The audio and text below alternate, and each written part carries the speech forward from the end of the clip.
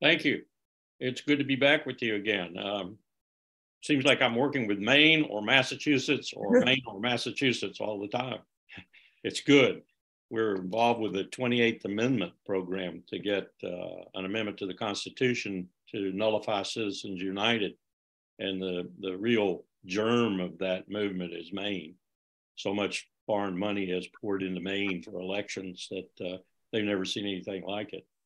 But tonight, I wanted to talk about the three things that are on my mind, and I'm sure on your mind too, as mentioned and is in the title, the crisis in Ukraine, nuclear weapons, and the climate crisis. But let me start by saying that yesterday I did a very intense hour with 11 or 12 of the senior non-resident fellows, of which I'm one at the Quincy Institute for Responsible Statecraft on Taiwan. So let me not for a moment forget that that is a crisis right now too. Not quite as in our face as Ukraine perhaps, but with Xi Jinping having cleared the Politburo of most people who might question what he wanted to do or wants to do, is becoming as serious as potentially any other crisis that we might be looking at. It means a war with China. And having abandoned strategic ambiguity for strategic clarity, which I think was sheer lunacy, we are courting a real problem with regard to our ability, even to, if it were to happen, if China were to invade Taiwan or some other untoward military action, we'd have a hard time doing it. Tonight, Ukraine, nuclear weapons, and the climate crisis. Why those three for me? They're connected. They're very connected. Let me show you how they're connected by going to the two heads of delegation, one of them a really courageous young man, of the Intergovernmental Panel on Climate Change, which met and released its most recent report on 28 February, only 4 days after the invasion of Ukraine by Vladimir Putin and Russian forces. And this is what, I want to get this straight, this is what the two delegates said. Svetlana Kraskovskaya, Ukraine's head of delegation, said, quote, human-induced climate change and the war in Ukraine have the same roots, fossil fuels, and our dependence on them. And then she went on to elaborate how we were looking at an existential crisis because of those fossil fuels, largely because of those fossil fuels. And then Oleg Anisimov, the Russian head of delegation, had this to say, and think about the courage it took for this young man to say this, and I hope he's still alive. Quote, let me present an apology. Remember, the invasion started 4 days earlier. Let me present an apology on behalf of all Russians not able to prevent this conflict. Those who see what is happening fail to find any justification for the attack on Ukraine, end of quote. Well, I find some justification for it, as many of you who followed my remarks over the last 7 or 8 years know, in that Bill Clinton's expansion of NATO and our follow-up with that, all the way to my president going to Tbilisi, Georgia, and announcing to all and sundry from the public square that Georgia would be a member of NATO. And you may recall Putin invaded shortly after that and took the two northern oblasts of Georgia and still occupies them pretty much. This is insanity that we had something to do with creating. And I'm not even going to talk about the 2014 coup we pulled off in Ukraine or the 2006 effort that led the way to that 2014 coup. So the Ukraine conflict is not, as American media, Western media in general, NATO media specifically, has been depicting it. It's all been propagandized. It's a fault on both sides. Now, I'm not trying to condone Ukraine or condone Putin for invading Ukraine. But I am saying that there's more fault to go around. A lot of hypocrisy lying on the street all over the place. Why is Ukraine and the climate crisis and nuclear weapons connected, though? Well, let's back up for a moment. We all know that Putin has said, and Russian doctrine actually reflects now, that he might use a nuclear weapon. While we all think that's probably braggadocio and not going to happen, we all hope that anyway, there is a remote possibility that he might be serious about it, particularly if he feels he's likely to fall from power. But why do I say right now it's a very bad time to be developing this sort of scenario? Because we have abandoned all of our nuclear weapons treaties. We, the United States of America, started it under my president, George W. Bush, when we abandoned the anti-ballistic missile treaty. That wasn't enough for us. We abandoned the Open Skies Treaty. We abandoned the Conventional Forces in Europe Treaty. We abandoned the Intermediate Nuclear Force Treaty, the only treaty, as my old boss Colin Powell used to say, which, quote, rid us of an entire class of very dangerous nuclear weapons, unquote. He would say that to me consistently and constantly, because he was very proud of that as the National Security Advisor to Ronald Reagan when it actually happened. And we are, in effect, eliminating the last remaining Cold War nuclear weapons treaty, the New START Treaty, because can anyone imagine Putin, who is required to do this, renewing it? Now that we've established this wonderful dialogue we have with Moscow. I don't see it being reestablished. And guess what Joe Biden did, and what Joe Biden is still, or Barack Obama did, and Joe Biden is probably going to continue, and that is $1 trillion+ on new nuclear weapons and modernization of the ones that we have, to include more destabilizing ballistic nuclear weapons. That is to say, ones that my military commanders now out there are saying have utility again. I think I'm back in 1952 or 53, when generals around Ike Eisenhower were essentially saying that, oh, these are just bigger cap guns. They just have a bigger explosion on the battlefield. We can use these. That's what people were saying at that time in the military leadership, and some civilians too.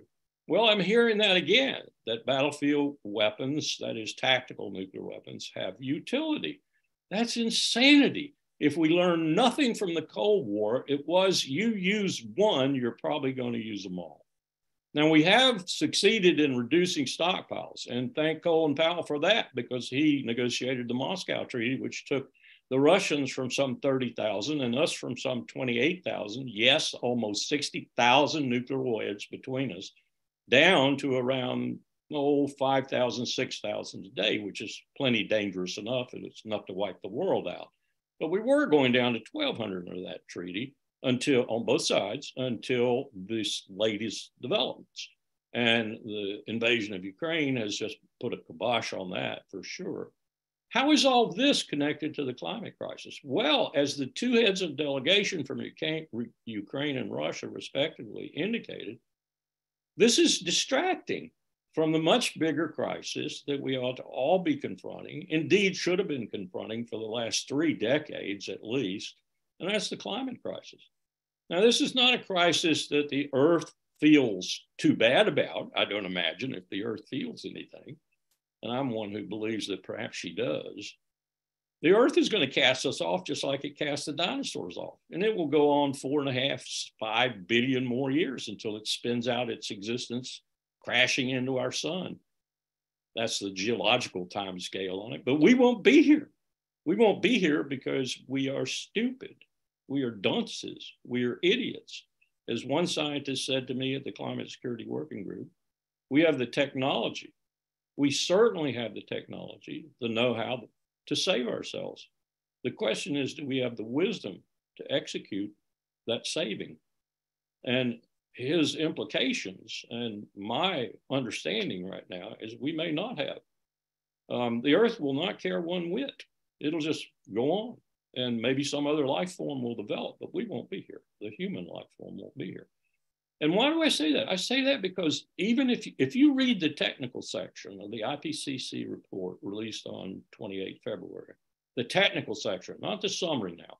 The summary has to be approved by every single country, some 75 countries, as I recall. The technical section is written by scientists. You read that section, you'll understand that in 2050, you might not want to live on this earth in certain areas. Indeed, right now, you might not want to live in Basra, Iraq. You might not want to live in Syria, where the worst droughts in 1,000 years have occurred 3-4 years in a row now. Think about why the Syrian civil war started.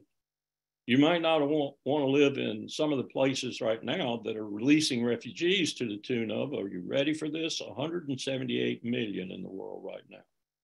Now, our simulations show there are going to be 500 million, 500 million refugees by mid-century, that half of them are going to be under 40, and that half is going to be probably male and be armed with a Kalashnikov, an AK-47, and at least 20 rounds of ammunition, and the pure powers running from roughly Tokyo, across Los Angeles, across Washington, across London, and to Moscow and to Beijing, the peer powers are going to be putting their military forces on their southern borders and shooting people.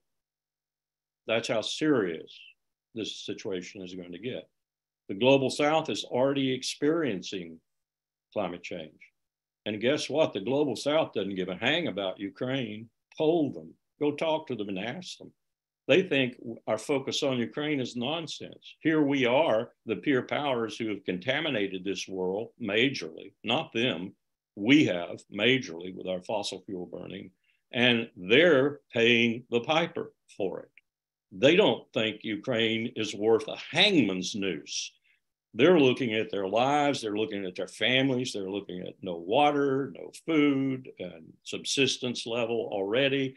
They're looking at Ukraine even causing grain and other products from even flowing the way they were in the past. God help us if Putin steps in again and tries to interfere with the food that is finally moving out of Ukraine, because they were the bread basket. Lebanon was getting 50% of its grain from Ukraine and Russia.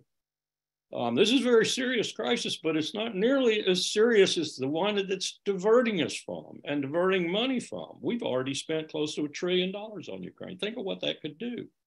Think what it could do with any of the problems we have right now in education and in drugs and so forth, if we applied that money wisely elsewhere. Think of what it could do if we applied it, at least part of it, to meeting the climate change, doing the things that we have to do. So you got Ukraine, which is possibly leading to a use of a nuclear weapon, hopefully not, but even at the same time, it's killing a lot of people and it doesn't need to be doing that. Let's stop this stupid war. Let's do something we haven't done in a long time. Let's reach a diplomatic solution. Let's stop it.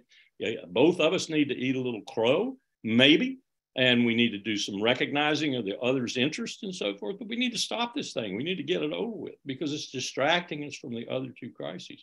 And the first thing we need to do with nuclear weapons is bring all 9 countries, Israel, Pakistan, India, Israel kicking and screaming if we have to do it, into the nuclear weapons regime, into the treaty regime, and bring North Korea in too. We have to have arms control treaties in order to even have a modicum of a chance to get through the next 20 years without exchanging some of these weapons, which I think will probably be the end of us all too. Climate change might just go ahead and happen and there won't be anybody to be influenced by it in the human realm anyway, because we'll have already eliminated ourselves with nuclear weapons. So these crises are connected. And I started with China, let me end with China.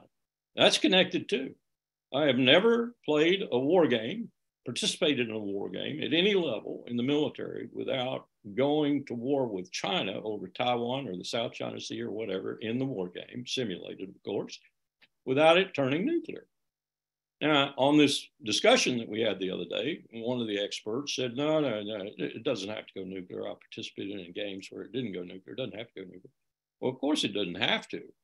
But if you're sitting there with about 2/3 of your Navy down, 2/3 of your Air Force down, and by the way, one carrier that's 5,000 Americans dead. In the first day of war with China, there'd be 100,000 casualties. There'd be 100,000 casualties. When's the last time Americans even thought about 100,000 casualties? You tell me that you're going to take those kinds of losses, and the Chinese are going to take those kinds of losses, and you're not going to contemplate nuclear weapons. Make Ukraine look like a sand pile in terms of this war. So I'll end with that and tell you don't want war with China either. And we have an administration even now, and one I suspect coming in 2024, and maybe this month with regard to the Congress, which is going to be very bellicose with regard to China. And that's extremely dangerous. So we are living in a world full of crises. Thank you.